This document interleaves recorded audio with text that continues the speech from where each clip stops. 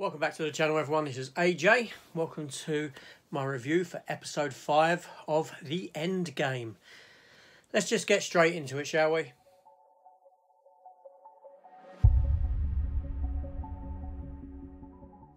So, we've hit episode 5.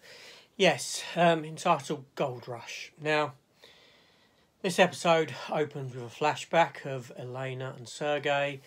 They've caught the bloke who's planted the bomb in the church that's killed their families, and they get some information out of him, and Elena promises not to kill him, but she gets Sergei to kill him. And then we jump forward and we go to Bank 6. Now, there's some going-ons in this bank. This is like Federal Reserve where they keep a load of gold, and they decide to go in. The people in the bank, they decide. The plan is to go in and look like they're going to be stealing the bullion that's in there. So this leads Val Turner to go and see the bloke who designed the safe, so to speak, and there is a way into the safe, like a back door, shall we say, through a concrete wall which hasn't been reinforced with rebar or anything like this. So they managed to get into the safe. Now, before this, while Val Turner is recruiting this guy, shall we say, so to speak, 3 people who she believes to be Elena's people come to kill them. Only these people turn out not to be Elena's, and all this sort of stuff. So, that's the sort of crux of the episode. Now, where do I begin? Where do I start with this? All right. This show's becoming very repetitive.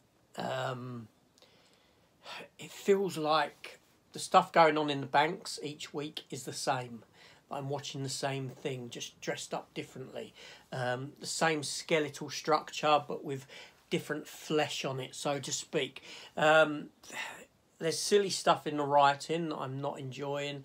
Like when you... and this is done for the stupidity of the audience, shall we say. Right?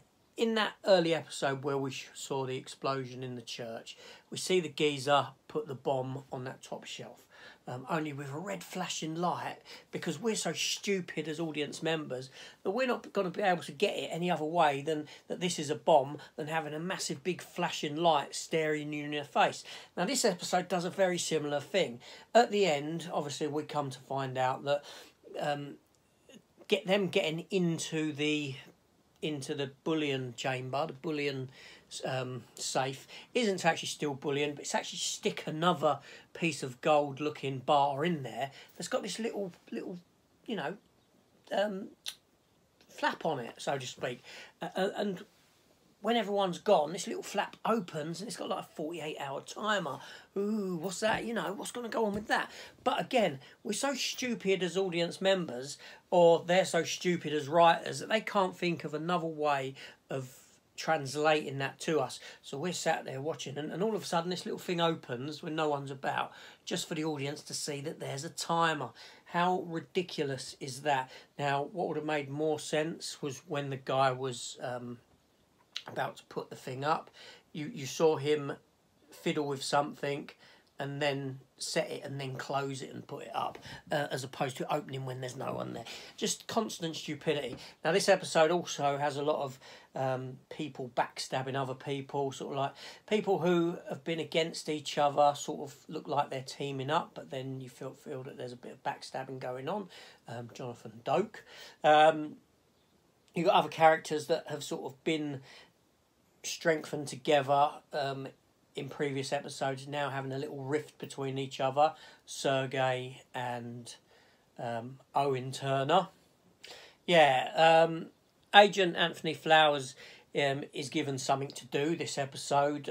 He gets to go to visit Owen Turner and inform him what's happened to Val, where she's been in this shoot-up. So, I'll be honest with you, the series needs more. It's getting to the point now where, I'll be honest, I'm struggling to review it, as in I'm sat there watching it and thinking, I don't really want to talk about this episode. I don't want to talk about the intricacies of the episode or what characters are doing in the episode.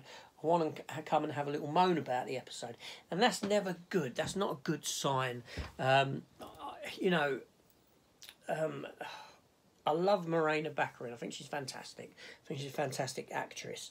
But the opening scene, okay, I understand it from a narrative point of view, but you know, in that first scene, she isn't very likeable because the geezer who planted the bomb in the church, all right, I know it killed the family, but you know, he was made to do it against his will, so to speak. He was given, you know, he was offered money for his wife that was dying, who did die, and this sort of thing. You know what I mean? There's this sort of sad backstory to that character who planted the bomb, but yet she still kills him. So I do get it from a narrative perspective. But are we meant to dislike this character, or are we meant to like this character? You know, the bomb in the bank thing, it just feels repetitive of what I've seen before. You know, with a timer. They've done it in the previous episode with the lasers moving forward. It was all based on a time frame, and that's what this bomb was based on, a time frame. So I'm just feeling this repetitiveness, just the same thing, just done in a different manner. I want to see, I'm interested in seeing where the show goes, because it can't just be Val Turner sat down in a room with Elena Fedorova, who's locked up in, you know, all the time. She's got to get out and about. They've got to do something different with this show, or it's going to die a death. Yeah, as much as it does seem multi-layered, I'm starting to feel that, you know, the audience is being treated like they're stupid. That either that or the writers are truly stupid and underestimate the intelligence of the audience. Yeah, so it's a bit of a mixed bag at the moment, and I really don't know what way the show's going to go. So I am going to continue watching it because, you know, it's got potential. It has got potential, but at the same time, cracks are appearing. It is showing weakness. So yeah, it'll be interesting to see. That's all I can say. Anyway, I'm getting going. I will be back next week with the next episode review, so you can catch that. If you are interested in seeing my thoughts on it, then, you know, consider hitting the subscribe button, and why not? The channel's got a wealth of other material on it that you might just like. Also, leave me a comment down below if you so wish.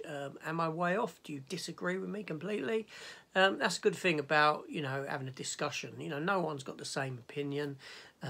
We all differ. It's, you know, I'm not knocking people that are really enjoying it, because, you know, I'm going to enjoy stuff that you people that are enjoying it really dislike, you know, and that's the way it goes. Art's subjective and all that sort of thing. So stick me down, catch me in the comments down below. I will reply. Hit the subscribe button, hit the notification bell so you know when next week's one comes up.